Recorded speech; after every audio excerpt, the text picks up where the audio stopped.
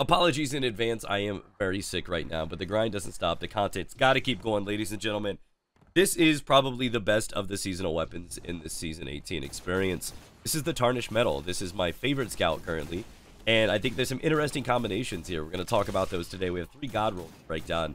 An in-game, like GM-ready build, basically one for every other PvE activity for the casual experience, which is about 90% of the other content. And then the PvP one, because scouts are booming in popularity because of the range maps that we currently have in rotation. So we're going to break those down, talk about Voltshot, which is basically the Arc 3.0 answer to what Incandescent was for Solar 3.0.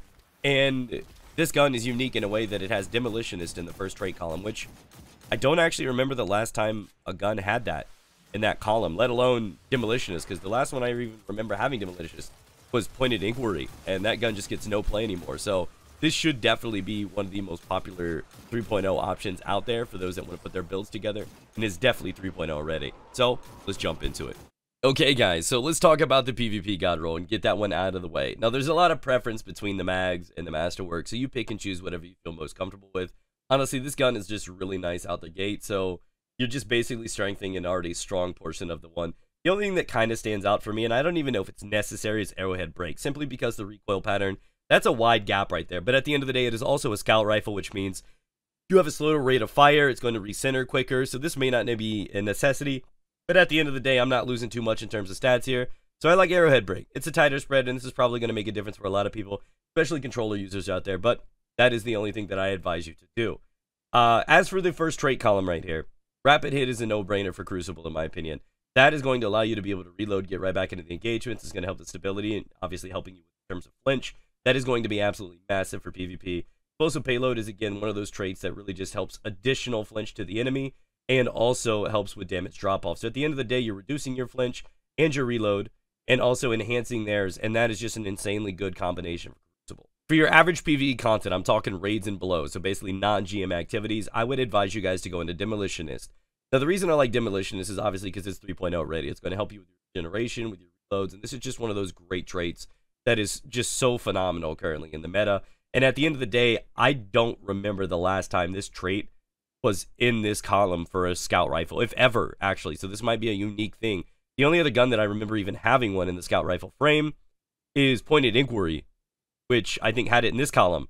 So this is just a really unique combination that you could put things together you traditionally wouldn't. I would pair that with Voltshot for average activities, because this thing is really, really nice. Reloading this weapon after defeating a target overcharges this weapon for a short period of time, which is 5 seconds, causing it to jolt on its next hit. So basically, you kill with this weapon, you reload, and the next time that you hit an enemy, you've basically cast Jolt onto that enemy. And as you continue to damage that specific enemy, it's going to chain lightning out to surrounding enemies. So it's an AoE effect, basically. For the GM role, Rapid Hit, I think, is the go-to here. But again, Demolitionist is nothing to look down on. I like Rapid Hit for the reasons we previously mentioned. The reload speed is going to allow you to basically harass enemies, especially if it's paired up with the artifact and you're basically taking on the champions. I love what that can do. Demolitionist still is self-explanatory, phenomenal for even a GM build. And then your choice between either Dragonfly or Explosive Payload. I like Dragonfly because it weakens the enemies basically on a kill if you are able to secure that one. It does have a little punching power. I really started to like this a little more on the Insidious. And at the end of the day, it does have a little value for your in-game. Explosive Payload is just one of those things that allows you to put pepper and damage out to a distance without having to worry about drop-off, flinch, and everything is just great with this thing. So I would still probably use Rapid Hit and Explosive Payload for my GM experiences and stick to the Demolitionist and Voltshot for everything else.